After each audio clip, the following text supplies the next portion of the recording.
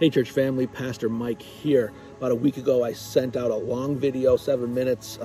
Hopefully you watched that. This is just a reminder with just some quick details.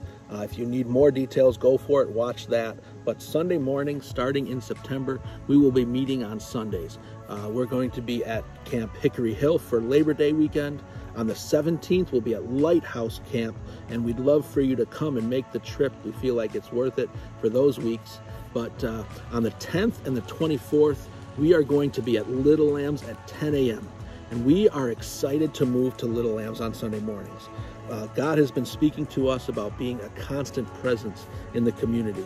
We feel like Sunday mornings at Little Lambs is going to give us the best chance to rebuild. It's going to solidify who we are as a church going forward.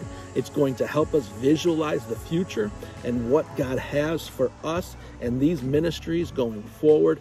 And it's also going to help us figure out how to be a constant presence in the community and reach the families that are there. Even if we were there on Sunday mornings just to bring the presence of God in, start the week, pray for each classroom, I feel like that would just go a huge, long way in ministering just to the kids and families and staff that are at Little Lambs. Little Lambs is one of the best parts of our ministry, and I want to start to sow seeds into that spiritually. I'm excited to see what God has moving forward. I'm excited about the fall. I've really loved this summer and loved connecting with you on Fridays, but it's time to enter a new season. So pray, ask God, where are you called to? Are you called to Lockport Christian Church, Victory Christian Church, and the new thing that God's doing? Are you planted here?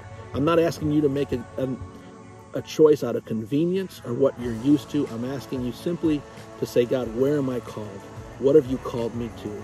And if you're supposed to be part of us moving forward.